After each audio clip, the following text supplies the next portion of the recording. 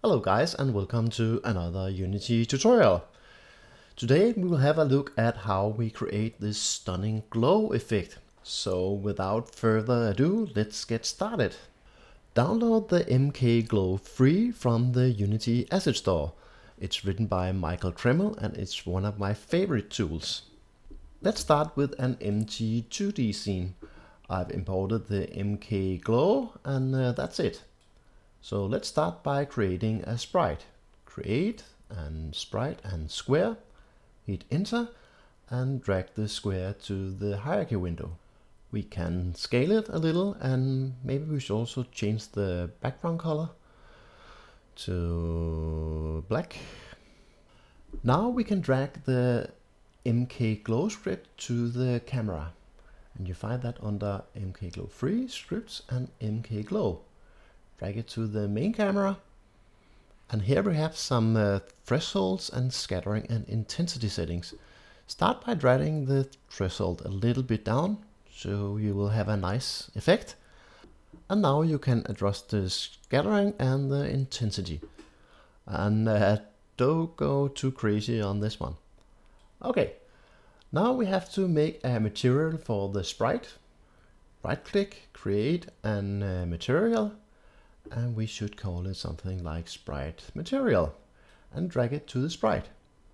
But wait, something bad happened.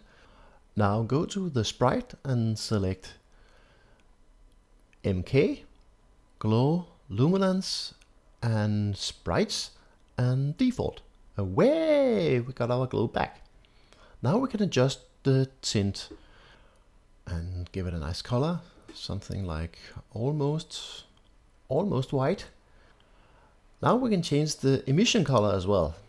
This is really good to fine-tune the glow. And it could be something like this. Looks pretty cool to me. Now let's make some glow in a 3D game. We will start with a scene with 2 cubes and the MK Glow free imported. Let's go for it. It's actually the same procedure as in the 2D game. We will find the MK Glow script and drag it to the camera. And again we have to adjust the threshold and then the scattering and intensity. Let's see, maybe something like this. Looks cool. Alright. Now let's make the first cube glow.